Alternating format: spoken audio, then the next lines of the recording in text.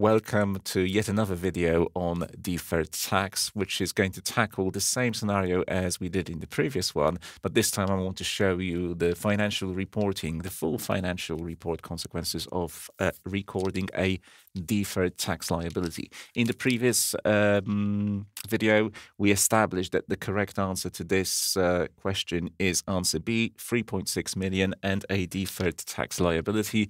So we're not solving this question. I just have it up for the purposes of using data. We know the answer. Now I want to explore what happens in the balance sheet and income statement. But also before that, let's take it one step forward and see what will happen in the next year. Because with deferred tax, it's always important to recognize the bigger picture, which is also what happens in subsequent periods. So if this is something you want to get right in the exam, keep watching and let's get solving. Okay, I'm going to write over here 2023 financial performance. And even though we are not told what happens in 2023 to fictitious AG, it's not part of the question as such. I'm going to pretend that the company will still report the same amount of earnings before tax, the 16 million, as it did in the previous year. So assuming this also carries forward to 2023 also. Now, we will be analyzing this performance from an income statement perspective, just like before, but also a tax return perspective. And if we've got earnings before taxes of 16 million, let me put this down, earnings before taxes, but I'm also going to assume it's earning before taxes and amortization of 16, which are also going to impact our tax return. I wanted to make this before amortization because I was waiting for the amortization component to come into my income statement computation in the year 2023, because this is when we are using the acquired license, we're getting the benefits of it, and that's when we should also amortize it. So there's going to be a 12 million amortization expense or charge in the income statement. And now, after this, we will have the proper earnings before taxes, realistically, of 4 million. From a tax return perspective, there will be no amortization expense or charge because amortization has already been computed and deducted in the year 2022, the year of purchase. That's what we did in the previous video. So our tax computation will simply be based on this 16 million times 30, and this is 1.6 times 3, so 4.8 million payable to the tax office. Good. How do we deal with this? Well, from a tax income statement perspective, our income tax expense line, as you know, is composed of two things. We've got current tax, which is supposed to match whatever we're paying to the tax office or have to pay, 4.8. But we also have deferred tax. And if you recall in the previous video, I said the whole purpose of deferred tax in this scenario is to, defer or delay the recognition of the benefit, the tax benefit. Even though we get the benefit in the year 2022, because that's when we fully amortize the license purchase, and that's when we really pay less tax, I said it's a good idea to wait with that recognition until the year 2023 from an income statement perspective, because that's when we include the relevant amortization charge. And if you include amortization in the 2023 income statement, why not also have its direct consequence, which is the tax saving? So this is the moment to recognize the tax saving, the fact, hey, we're saving on tax because of this amortization. And it will come here. The tax saving was 3.6. And because it's a saving, it's the opposite of an expense. So I'm going to make this negative. making the overall tax expense equal 4.8 minus 3.6, 1.2. Therefore, our net profit for the period is going to be 4 of earnings before tax less 1.2 of tax expense, which obviously gives just 2.8 million of net profit. And in line with what I've been doing so far in all of the videos, I guess, I want to compute the effective tax rate. So the comparison or the relation of the reported tax expense 1.2 and whatever was our EBT, and that was 4. So let me fire up the calculator here on my phone. 1.2 divided by 4, 0.3 or 30% again. So the whole, as you can see, the whole effect of doing this has been to once again equate the tax expense with what would happen if you simply charged 30%, the statutory tax rate, to EBT. To get the bigger picture of this, I want to do a table similar to the one I did for the previous scenario, and a table in which I'm going to have 2 columns, one for 2022, the other for 2023, and just show you, I guess, the same items or similar items to the one I had before. First of all, we're going to have earnings before tax here. And earnings before tax in the 2023 income statement were 4. However, in the previous year, that was 2022, because we didn't have any deduction for amortization, earnings before tax were 16. However, what happened from a tax perspective was that we computed tax payable, which we also present as current tax, on the basis of what happens in the tax return. And over here, tax payable is a very big 4.8, whereas in the previous year, it was a relatively small 1.2. Now, it was 1.2 in 2022 because we could make a deduction for the purchase of a license in the year of its purchase, and that caused tax to be quite low, the tax expense or the tax payable to be quite low because of that tax saving. However, this approach to computing tax doesn't really go in line, it doesn't really match from a timing perspective how we recognize amortization and therefore earnings before tax in our income statement. It's misaligned.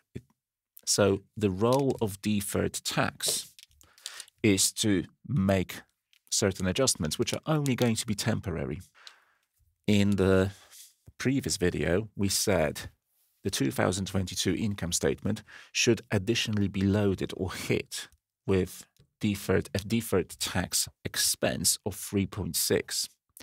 And this brings the whole tax payable composed of current and deferred tax to an overall expense of 4.8, which is going to make it aligned with our EBT, accounting EBT, because that's 30% of it. In the subsequent year, in 2023, that is reversed. So, well, we reduce tax payable, which is right now loaded with quite a lot of current tax, by 3.6. And this brings the overall tax payable amount to just 1.2, like we had over here. Or not tax payable, the tax expense, sorry. But once again, that is perfectly in line with the fact that we've got a 30% statutory tax rate and 4 million of earnings before tax. So loading tax expense with an additional charge and then offloading it just to create a temporary shift, so to speak. Let's analyze this from a balance sheet and income statement perspective now. Okay, let's explore how this whole scenario that we've been analyzing with even an additional year of hypothetical data would play out in terms of a balance sheet and income statement. So in the year 2022, over here within assets, I would like to record the fact that we spent cash, and more specifically, we spent 12 million of cash to acquire an intangible asset. So intangible assets up here, that's the license. So 12. And that's pretty much the only thing that happens in 2022. There isn't any amortization of the license yet. It will only happen in the subsequent year. But our company obviously computes its tax payable. And remember, our tax payable for the year 2022 was quite low because we could treat this 12 million as a one-time tax-deductible expense in the year of acquisition. So we based the tax computation on 16 million of earnings before or taxable income, 16 minus 12, 4 million of taxable income times a tax rate of 30%, leading us to record income tax payable of 1.2 over here. And this also entered the P&L as something called current tax. So the current tax for the year 2022 was 1.2. This obviously having a pronounced effect on, a very obvious effect on our net profit for the period. So net profit down by 1.2, or as a result of charging this to P&L. And, I'm going to say this again, whatever you do in terms of your net profit, it's going to affect your equity position and obviously, more specifically, our retained earnings. So if we charge something negative to an expense to our P&L, it impacts net profit and it creates a drag on equity of 1.2. And this is how you balance the 1.2 income tax payable with appearing within liabilities with a corresponding downward impact on equity. However, I also said that this current tax should be supplemented with deferred tax because I wanted to wait with the recognition of the benefit associated with the amortization of the license until the time when we actually start to amortize it for financial reporting purposes, which is not the year 2022, it was the year 2023. And I said, okay, let's load the tax expense, and the tax expense being these two items combined, with an additional 3.6, which is kind of removing the effect of the tax saving from the year 2022. And this, once again, has a negative impact on net profit. So same direction, down 3.6. And if that's the case, it also has a negative impact on our, over here, retained earnings, 3.6 down. And that will naturally only be offset from a balance sheet balancing perspective. Let me use a different color. This 3.6 will not distort the balance of the balance sheet if at the same time I create a deferred tax payable or a deferred tax maybe liability of 3.6 down here. It can't be an asset because an asset would grow over here, and this is a downward 3.6. So this is what happens in 2022. Now, in the subsequent year, what will happen is the following. We will, for sure, probably have settled our income tax payable from the previous year. So let's just very quickly show that this, let me use the yellow color, that we paid this off 1.2, I guess, and cash therefore disappears. That's a simple entry. It doesn't cause anything to happen in the income statement.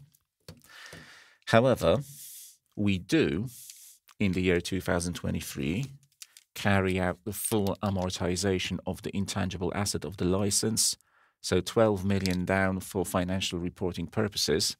And that obviously is something that will make its way to the income statement. Now, I didn't really leave enough space here, so maybe let me just try to squeeze this here somewhere at the top. I'm going to say amortization.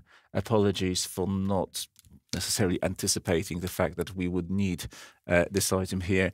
So amortization of 12 million, and it's a big item, but unfortunately I don't have much space, so I'm including it as a cost over here, 12. And now the tax consequences of all of this. This amortization has no impact on the tax computation, and the tax computed in respect of 2023 under certain assumptions regarding the continuation of performance in terms of taxable income as before. This current tax will be a pretty high 4.8, despite the fact that we've got a very big expense sitting in our P&L in the financial reports. And now, the whole idea of the deferred tax was to say, well, we have just temporarily loaded our tax expense with deferred tax. Now let's reverse the effect. Before I do that, let me very quickly just say, if we charge amortization here to net profit, to P&L, it's going to have an impact on our net profit downwards. And if that's the case, it will also have this impact on our equity. So as you can see, amortization charge to intangible asset has the effect of lowering equity as well. If we are charging a fresh portion of current tax here, that has the effect of dampening our net profit. Once again, that spills over to our retained earnings, doesn't it? So this 4.8 creates a drag also on equity, just like we did before. But what we will do now is reverse this deferred tax liability, so make it disappear, because it was only temporarily here. And when you decrease the value of a liability, make it disappear, that's something positive from the perspective of your income statement. And I'm going to show this in brackets as the opposite of an expense. So 3.6, but in brackets meaning a negative expense or the opposite of an expense. And let me use the color green in this case. This has an absolutely positive effect on our net profit. That positive effect will also enter equity. So equity up, deferred tax liability down. Essentially, this was only done, let me stress once again, temporarily to make tax expense higher than it would have been otherwise and allow it to be lower in the next period, so as to match the period when we actually recognize amortization for financial reporting purposes, to have those, to have amortization and its tax consequence appearing in the same period, 2023.